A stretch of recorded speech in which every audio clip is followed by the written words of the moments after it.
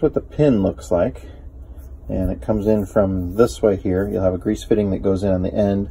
The grease fitting is accessible from the back side, because once the rim is on, the drum is on, you won't have any way of having access to that. So that kind of tells you which way that goes on there, and it just goes into place.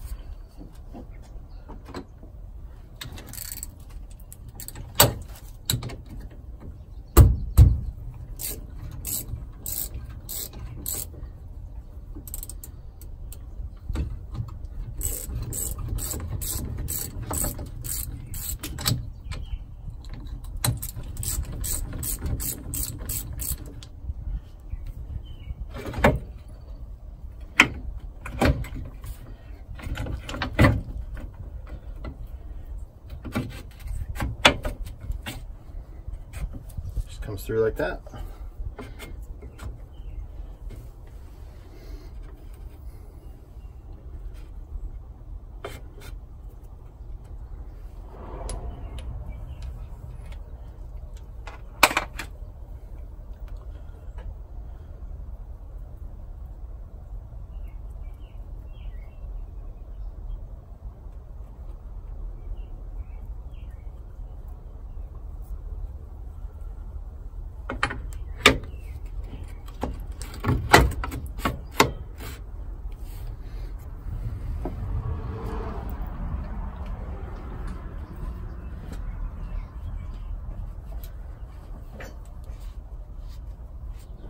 So here they're in. You see these little flat grooves at the end.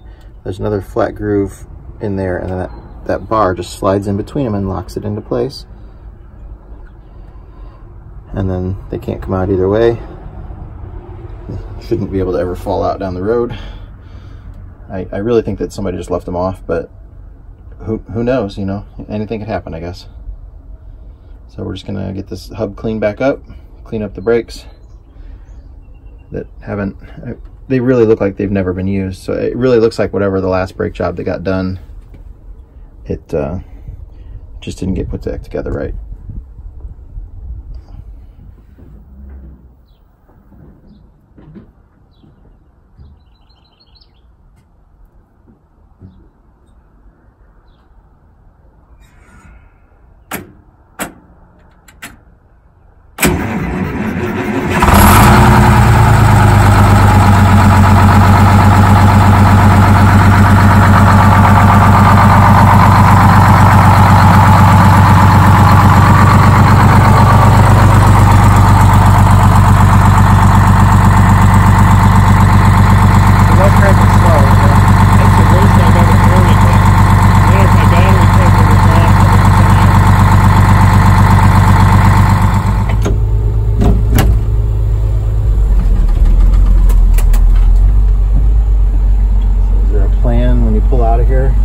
Stay really far to one side. Yeah, kind of cut it around that way.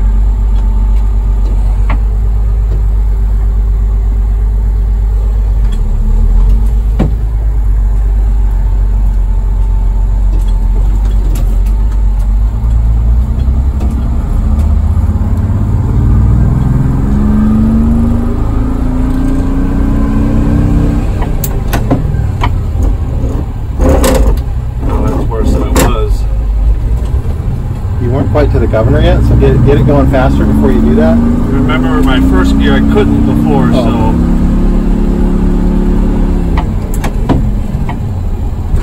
that one went right in. That one went good.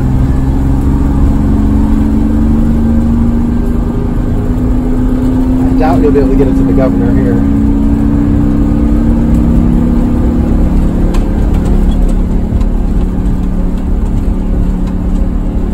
Go ahead and try it. Yeah, there's usually a little bit right there. Well, that was better. start checking your brakes here for me.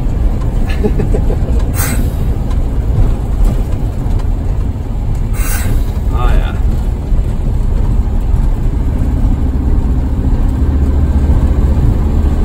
I don't hear any growl back there from the rear end.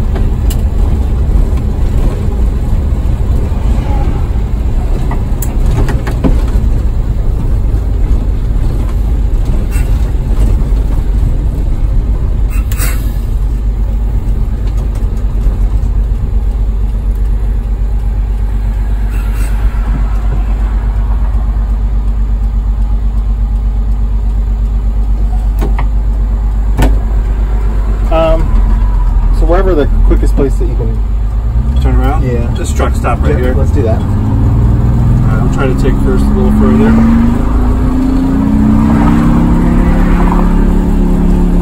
Oh, she didn't pop that time.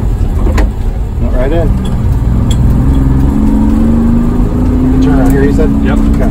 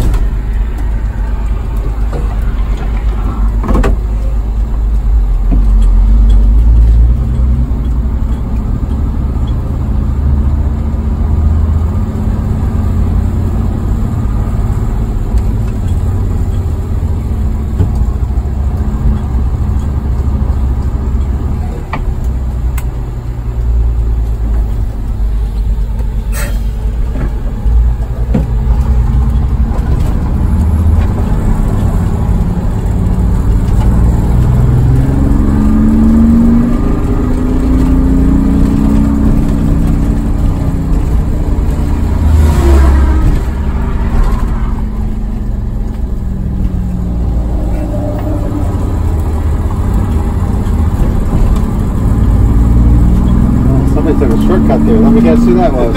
Yeah. Good old Chris. I'm just guessing.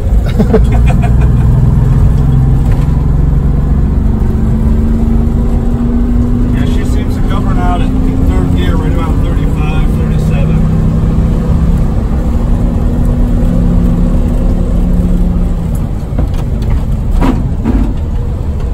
Fourth gear still away.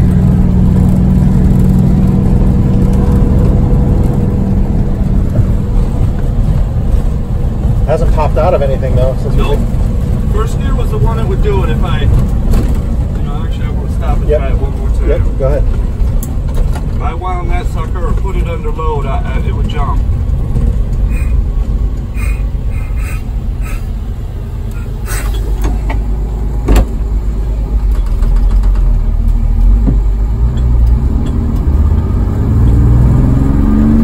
I see it moving.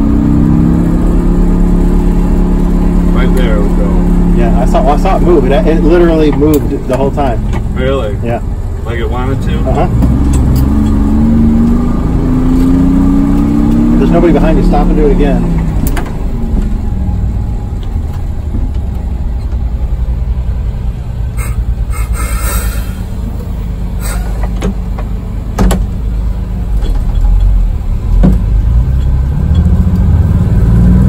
See it coming down? Yep. But it's not popping. Now it's almost finding its place. Yeah. So probably just that adjustment we did in the pin that's corrected it now. Yeah.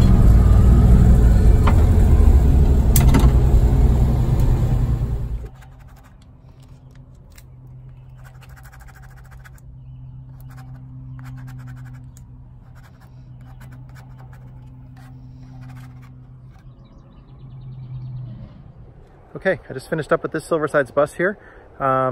It's done for now. The brakes work great, amazing improvement for him.